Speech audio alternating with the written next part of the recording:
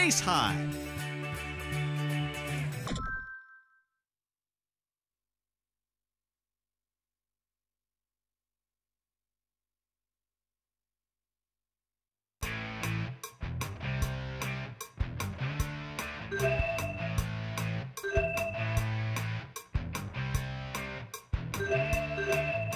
Accumulate 16 credits.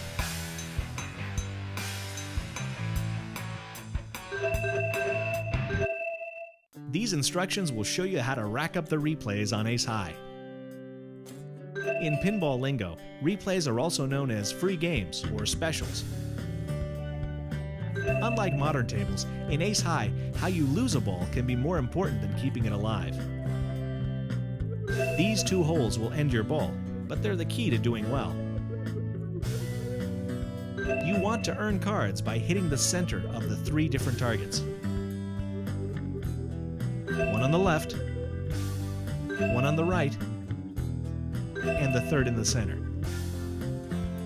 Each time you hit one of these targets, you add a new card, starting with queens. 3 queens can earn 1 replay. 3 kings can earn 3 replays. Each ace can earn an additional replay. With 3 of each card, you can earn a total of 8 replays. To earn the replays, you must get your ball into these holes when you have the cards lit. Another key to this table is scoring points by hitting the lit bumpers up top. Spades here on the left lights this bumper of a matching color up top.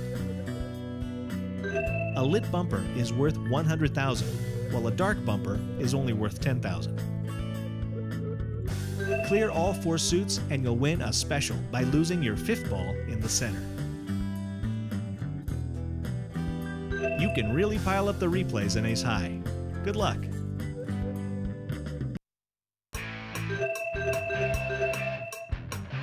Ace High, 1957.